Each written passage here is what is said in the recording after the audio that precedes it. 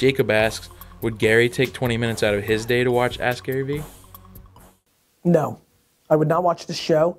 I know I've lost viewers because of this answer. I've watched it happen. I've actually been curious because there's been like 10 or 11 people emphatically saying I'm not watching anymore because I get it. Like, and then I kind of like follow, like I tag them and I kind of like follow up and I'm like, oh crap, I really lost them. Which makes me happy and sad. Misha used to do that. My daughter used to do that. She's like, I'm happy and sad. And so that's where that came from. The answer is I wouldn't. Because it's not how I roll, but I also would have never watched one episode. So I think that's an important thing for the people listening and watching. Like, the way I learn is different. The way I do things is different.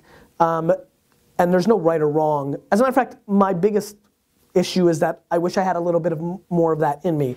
You know, I wish that I would, you know, read a book or two here and there. Like, I wish I consumed people's content that I was aligned with or could learn from. It's just, I'm just too into the anthropology of just watching. Like, I was at the Knicks game last night. Tough overtime loss to the Rockets. Michael Lang, if you're watching, screw you. I mean, I spent all my time watching everybody on their phones. And by the way, it was an Instagram, Snapchat only world from 16 to 46. New York crowd. But super fascinating. So that's how I learn. I learn by watching. I learn by watching all of your behaviors in the comments and then seeing what you do. I learned by all of you being so honest about telling me your truth. Learned a lot about a lot of you individually. Helps me interact with you.